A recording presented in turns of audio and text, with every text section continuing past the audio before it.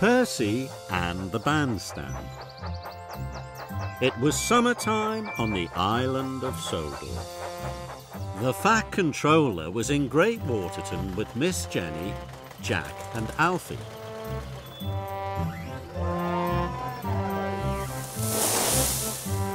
They were building a new bandstand.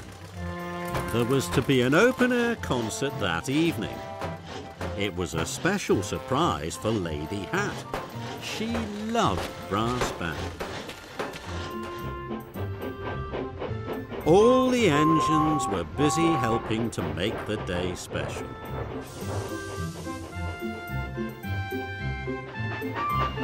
Edward was bringing special parcels.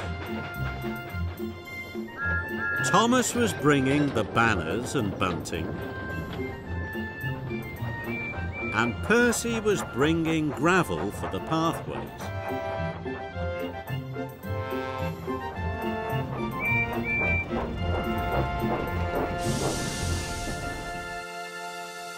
Thank you, Percy.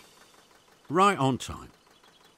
Percy tried to shunt the trucks into place, but the trucks decided to be troublesome. Hold back! Hold back! Percy pushed and pushed, but the trucks wouldn't move. Percy knew what he had to do. He had to use his do-as-I-say whistle. So Percy blew his whistle long and loudly. The trucks knew that when Percy blew his do-as-I-say whistle, they had to do what he wanted. It meant Percy was in charge. Soon, all the trucks were in line. The Fat Controller bustled over to Percy. "I hope I didn't blow my whistle too loudly." "Not at all, Percy. You showed you were in charge."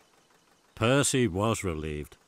"Now, I need you to collect Lady Hat and bring her to the surprise concert. You must be here by tea time, understand?" "Yes, sir." "You mustn't tell her where she's going, or it will spoil the surprise." "Don't worry, sir, I won't." Percy had collected the carriage.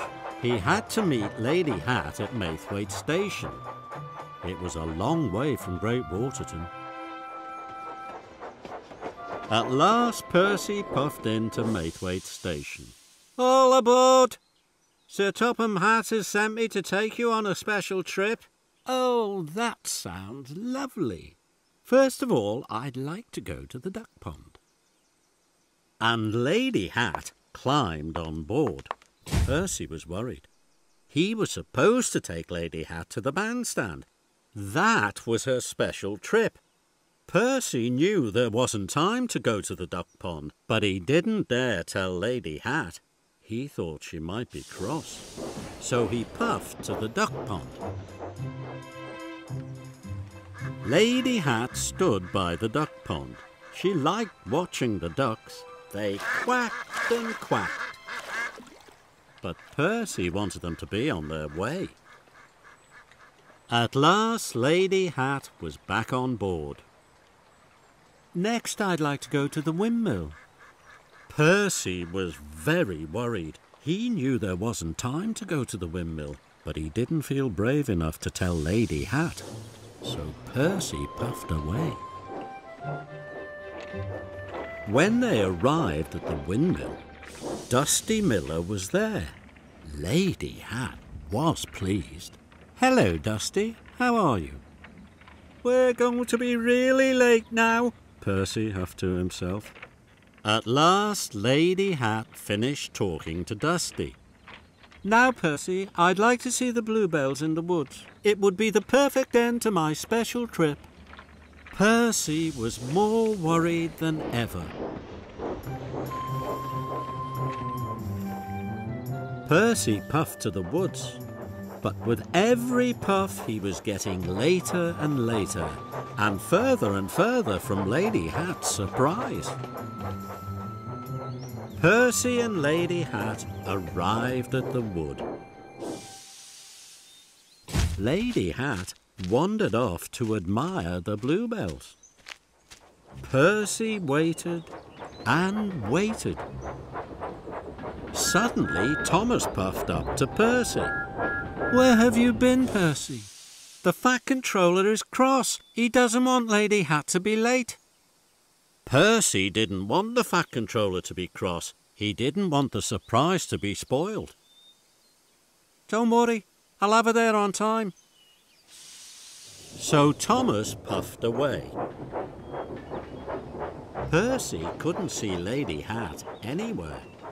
Percy knew what he had to do. He had to use his do-as-I-say whistle. Percy blew his whistle long and loudly. Lady Hat came out of the woods. Percy, what do you want? I'm taking you to a surprise. That's your special trip. Oh, I love surprises. Why didn't you tell me?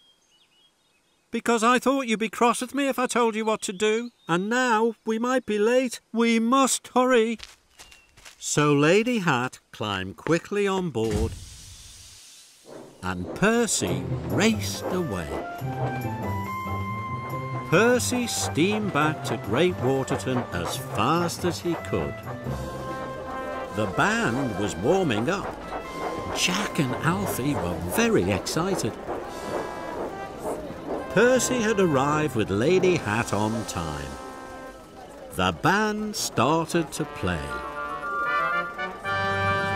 Lady Hat was delighted. Oh, what a lovely surprise. Thank you for bringing me here on time, Percy. And thank you, Percy, for keeping it a surprise. Percy was pleased. His do-as-I-say whistle had saved the day. It had been really useful, and so had Percy. 旅に出ようと遠いところへ世界中を巡ろうすごい冒険が待っているたくさんの発見が待っているトーマスたちの旅は続く